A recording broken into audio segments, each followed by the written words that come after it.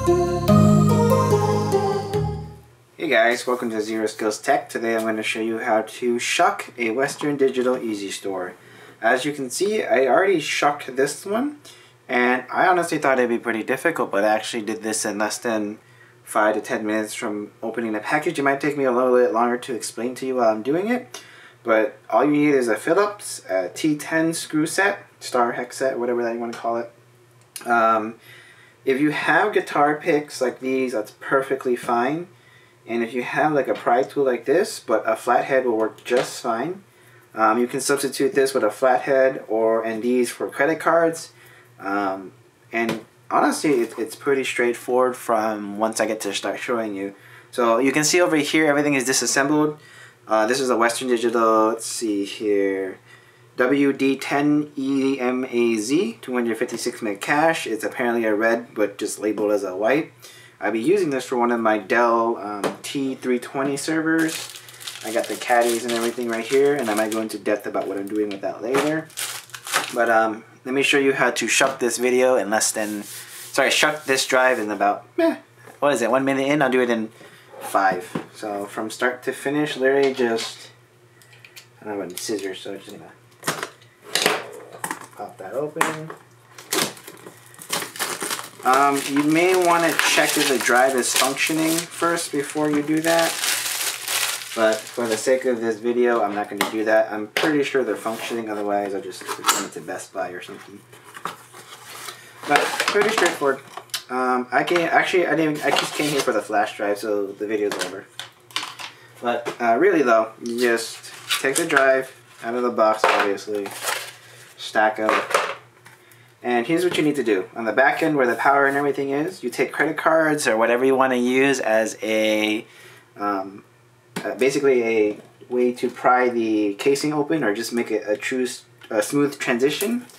You want to put them in as far as you can, but not too far without getting them lost.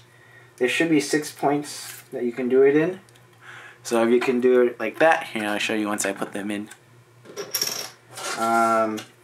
It's not necessary as long as the casing itself is kind of separated from the shell. Guitar picks work best, but these aren't full guitar picks, like flat. So really, as long as there's a gap between the casing and the as long as there's a gap between the casing and the main shell itself, this will work. Just kind of slide it around until you find, there we go, a way in on one of the sides. And once you do, just put a guitar pick, preferably a guitar pick if you have a credit card or something like that that you don't want to use.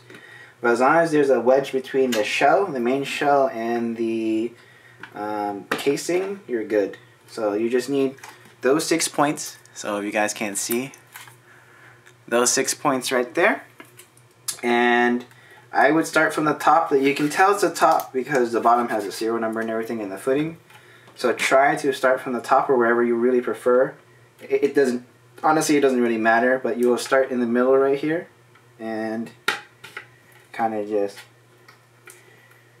put it in and then kind of wiggle it around. Now, if it doesn't come loose on this side, that's fine. Just flip it over. Try the other side until you get something to click on one of them. I will try the bottom end now. Don't be too forceful with it. It should just click and your flathead should just slide right through once you get in. So kind of wiggle it around a little bit. And push back if you can. And just keep trying to push your way down and wiggle back and forth between the bottom. And then flip it back over. So try it on the other side. And you should notice that now, because I unlocked the bottom one a little bit, I can actually slide this all the way in. Before I couldn't do that. So just once you're in a little bit further, just kind of twist it just a little bit, and you should notice things start falling out, which is good because that's a sign that the casing is loose. And then just keep flipping it back and over until you can actually slide the whole thing out. Now you see that this casing just came apart.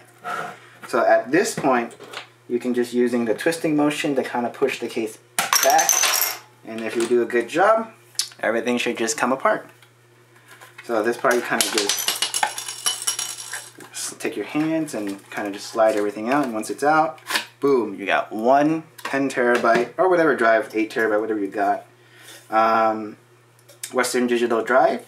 And next part, pretty straightforward. Just lift. Don't be afraid if something snaps. It's actually quite normal. And then this is where your Phillips comes in. You need to take this one out that holds the logic board to control the hard drive. If you're wondering if you can reuse this to put like a different hard drive, no. Apparently there's a chip on it that basically locks it to the firmware for the drive, and you cannot use it with any other drive. I don't know what this does, but you can actually just kind of wiggle it out this way and kind of just twist and lift kind of thing, or just rotate till it kind of comes out, and put it off to the side. Once the screw is out right here, all you gotta do is just yank it, and that's it. You got one separated logic board. And take off the rubber feeding for anti-vibration dampening, whatever you want to call it. And take your T10 screw and then unscrew the side mounts.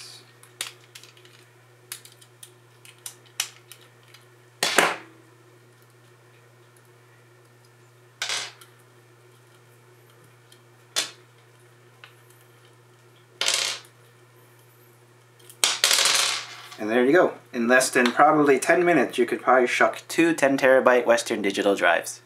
Any comments about this? Not really. Just be careful about prying it open. Don't be too forceful.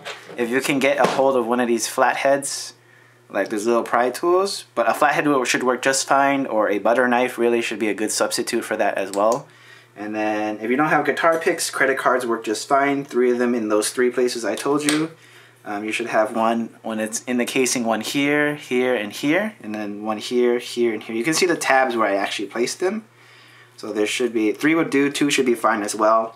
But that's not an issue. The reason you want to save these is for warranty purposes. A lot of people say, well, these will never fail or whatever, but you never know. And if honestly, if you don't want to keep like 15, 20 different like drives laying around of shells, just shuck one, keep one, shuck or toss the rest, because I'm pretty sure these are not like serial bound, meaning you can actually just use these boards with anyone as long as it's a Western Digital 10 terabyte. And worst case scenario, you just send it back, and Western Digital don't care anyways, because half the time they don't even look at their warranty, and they just replace it. But other than that, yeah, that's how you shuck literally 20 terabytes.